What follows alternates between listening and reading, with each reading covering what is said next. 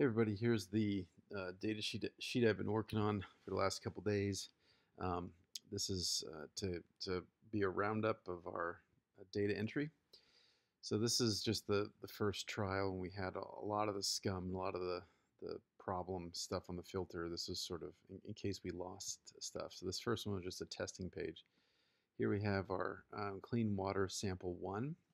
And so I have stuff organized by the filter number, etc., um, what the color is, and what the um, uh, category is. I've added one category on here, which is likely biological fiber. Um, and I have, for each one, I have that it was transferred onto the tape or left on the filter. Left on the filter was either left on the filter or sometimes I dropped it in the process of moving over. But the point being, it's not transferred to the tape. Um, so we have our filters, 500 micron, for example, and in this case we had one filter and the second filter. This is our procedural blank or procedural control. Um, Here I've put all the stuff that I transferred onto slides on sticky tape. I've ordered them.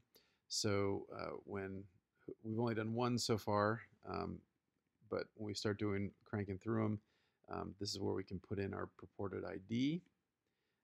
Here I just have some notes here, and then if I think it maybe wasn't plastic, I just have some notes there.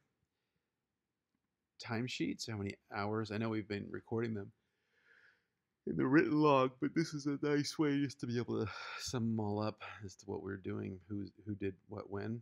And again, this is not for our development. This is just for the real data collection.